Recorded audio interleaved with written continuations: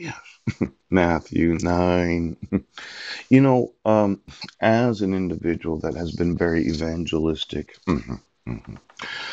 verses 37 and 38, then saith he unto his disciples, yes, the harvest is truly plenteous, but the laborers are few.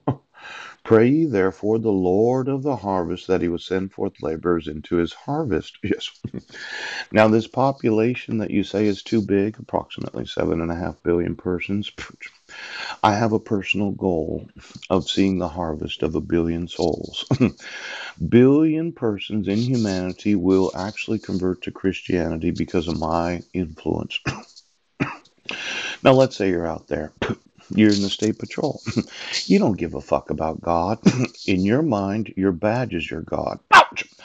My thought is that when you obstruct me from suing you, yes, because of your refusal to enforce the laws, you're obstructing me from evangelism. Ooch. Now, I'm one of these revivalists. Yes, they don't happen every day. No, they don't.